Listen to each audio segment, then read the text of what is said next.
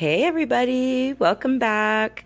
This one is a little bit longer than the one that I just posted. We're doing a Zentangle paw print. And since the color of stone that I'm using doesn't show up the pencil very well, I'm using a black marker so that you guys can see it a bit better. It's not easy to draw a paw print. It's taken a lot of practice for me. This is how I start off to kind of give myself a basic template to work with. So I do the bigger pad first, and then I do like the outsides of the smaller pads. You can look on Pinterest or on Google for paw print and get your shape from that. Of course, there's different paw prints to choose from: cat paw prints, dog paw prints, bear prints, wolf prints with little claws above the pads. But today I'm just making up my own paw print, so this might not look right to you, but this is just how I'm doing it. You can make yours look the way you want to. So I've filled in my shape so that you can see it a bit better, and then I'm going to outline it in rose gold today. But definitely, if you're having issues, draw it out on paper until you get comfortable, and then try it on the rock. And you can always fix it and reshape it and stuff once I show you how to do this. Now, once I've outlined it in the rose gold, I'm actually going to outline that as well in black. So if you need to adjust your paw print at all, you have room to do that, because you can go back and forth with black and gold and shape your toes and the larger pad. Once you're happy with it, let it dry, and then we can use pencil to draw in our Zentangle. Now I have a Zentangle dragonfly tutorial. I noticed a lot of people don't know that I have like over 36 tutorials. So check out my channel. There's a lot there, a lot of different techniques that I want to share with you, from blending to Zentangles, dragonflies, owls, dragon eyes. There's lots to choose from, and plus the resin tutorial and the paintbrush tutorial. They are very helpful. They have saved my life and saved me from having to buy a lot of paintbrushes that don't work for me. So now here I'm outlining my rose gold with black. This just makes your paw print stand right off the rock. You don't have to do this part if you're happy with the shape without filling it in the black. You don't have to. It's up to you. You do what you want. Now I'm happy with the shape of mine, even if it's not perfect, and I've let it dry. And now I'm using a pencil to draw on some designs. So I'm starting with like a little flower in the corner, and I just do like little lines, and you can do whatever you want in each one of these little parts of the paw. And if it's a cat, you can do like a ball of yarn or something that reminds you of your cat. Like my cat likes feathers, so you can do a feather. I'm doing a peacock feather because if you've seen my rocks, I love peacock feathers. And so I incorporate just all the little things, all the little doodles that I like to do. I just incorporate that into the inside of these sections of the paw print.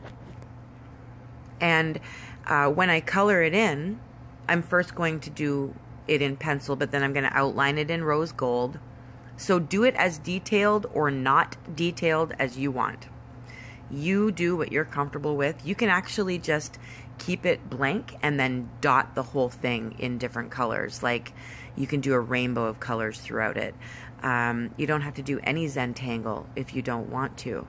I will show you a couple of different types of my Zentangle paw prints at the end of this video. So now I'm just doodling. You can pause it and take a look what I've done if I'm moving too fast, or if you just can't really see it very well because of the pencil. It'll be a bit easier to see when it's done, and I've used the rose gold paint.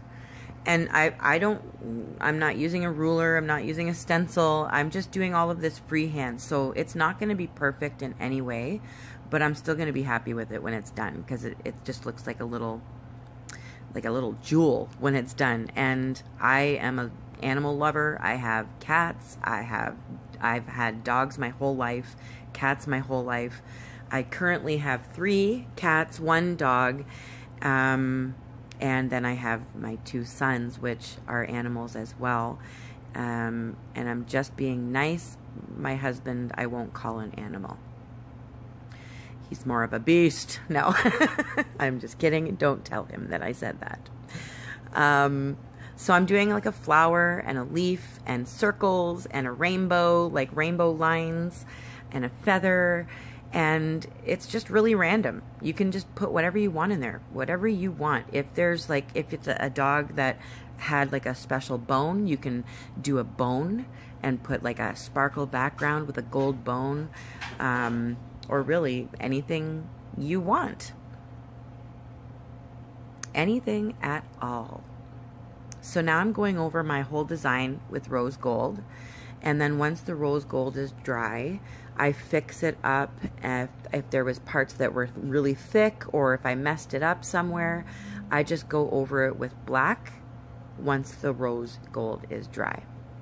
You don't want to try and fix it up while it's still wet.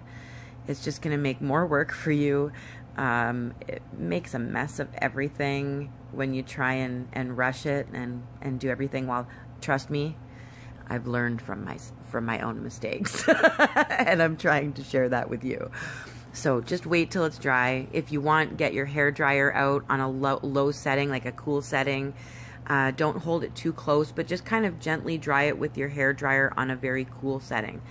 Some people have found that it'll crack, but I find that if I just hold it far enough away and I use a cool setting, my paint doesn't crack at all, and it still dries really quick. And because I'm impatient when it comes to this.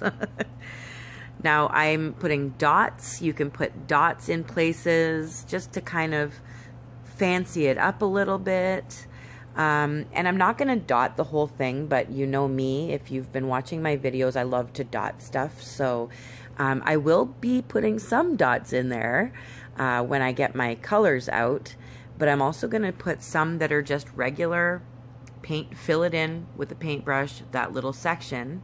Or I'm going to use different types of paint, so like glitter paint in one section and metallic paint in another section and dots in another section, and you'll see when it's done. But you get to be so creative when it comes to Zentangles. You put whatever you want in there, and then you color it whatever colors you want. So I'm not going to list all the colors that I've used in here because there's plenty.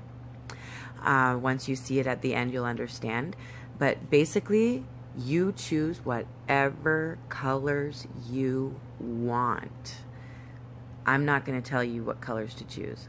So please, you know, if there's one spot where you're like, that flower, what color is that you used in that flower? Just message me. I will get back to you as soon as my children and beast of a husband will let me. And I'd be happy to answer your questions. But it would take me literally all day to write all the paint colors that I used, and it takes me long enough to edit one of these videos for you, so I haven't had a lot of sleep over the last few days.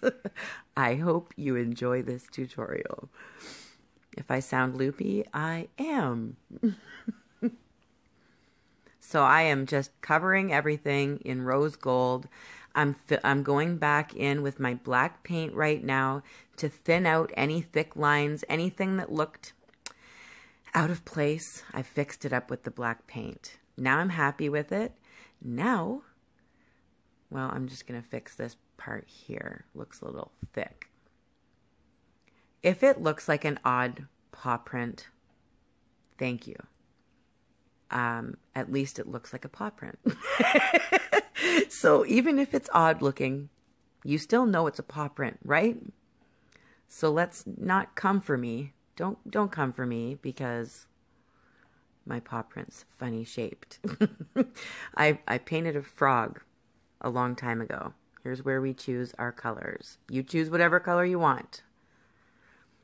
Anyway, I painted a frog a long time ago, like right at the beginning of my rock painting experience. So six or so years ago. And I ended up calling this frog Funny Bottom because he had the weirdest butt I've ever seen on a frog in my life. But I kept it that way, and I kept his name, and I still have him somewhere here. His name is Funny Bottom. And I just thought he was really cute. Why change him? So yeah, if my paw print doesn't look like a realistically shaped paw print, I'm okay with that. You can still let me know if you need to, but I'm okay with it. Now I am filling it in with dots in certain spots. I'm just going to kind of ramble on here, let you know that I appreciate every single one of you while I'm dotting in some of my spots here. And I want to thank every single subscriber who has stuck by and waited for my tutorials week after week. It's really busy right now, especially with both of my children, being home for March break. And they haven't really let me get very much done. And so I hope you guys are happy with these and they give you stuff to do for the next couple of days. The last tutorial was a feather. So if you haven't seen it, please go to my channel and check out all of my videos, because some of them have some really cool techniques that I've taught myself, because I am self-taught, and I want to share it with you because I think it's cool. And it's made rock painting fun, really fun, and therapeutic, I find. Very therapeutic. So I'm just going in with different colors. I've used some color shift paint, which is really new to me. I never use color shift paint. If you see a color shift, it's because I manually did that with blending brushes. So it wasn't just out of a bottle.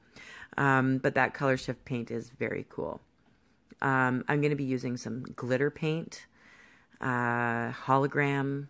If you haven't seen it, it's Folkart Hologram 2792 or 2796. I will leave it in the description because I don't know for sure. So hologram paint, that will be in the description. All other colors, that's you. You pick all the other colors. Now I am going to do a rainbow up this one. So red, orange, yellow, green, turquoise, or teal, blue, purple. It's just going to be a rainbow of dots. And yes, like there will be quite a few dots in this because I love dots. But if you don't like dots, you can just fill it in like blocks of color, blocks everywhere of color, and it still looks amazing. Or you don't have to put any color.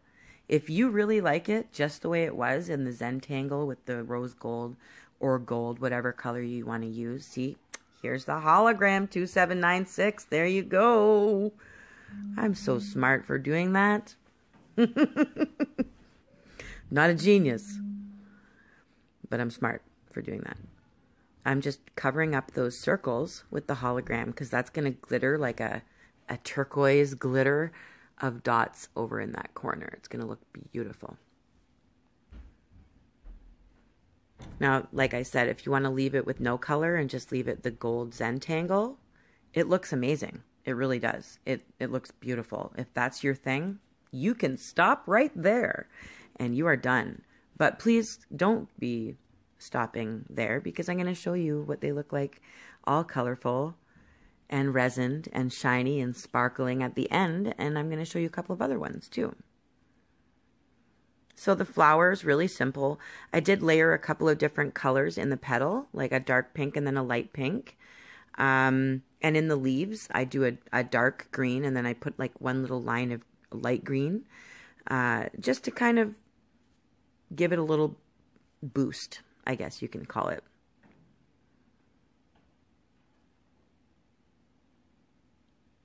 So colorful when they're done, though. Just gorgeous. It might look like it's frozen, but I was probably trying to get my cat off of my desk. I'm actually still trying to work. Here we go. All this color is making me want spring faster and faster. Here in northern Ontario, I have about 5 feet of snow on my front lawn, and everywhere else I look, there's 5 feet or more. Like trees are buried all the way up to their branches, like the whole trunk is buried. My dog can't go in the backyard to pee. She's peeing right outside the door because there's nowhere for her to go. So I am really hoping that all this dripping outside isn't just rain, that it's possibly some melting going on as well. So pray for me, because I'm not a winter person, and this has been one heck of a winter here, I tell ya. So this is all filling in nicely. I did some blending, as you can see. I did some sparkles. And when you're done, if you've dotted over the rose gold lines at all, you can go back over with rose gold and fix it. So here I've finished. This is going to look so beautiful in a second because I'm going to resin it. That tutorial will be in the description.